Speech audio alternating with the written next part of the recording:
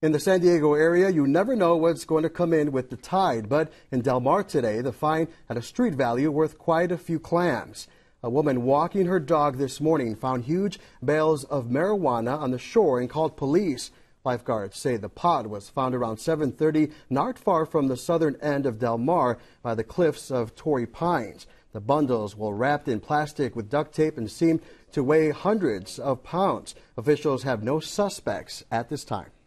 A vehicle stop resulted in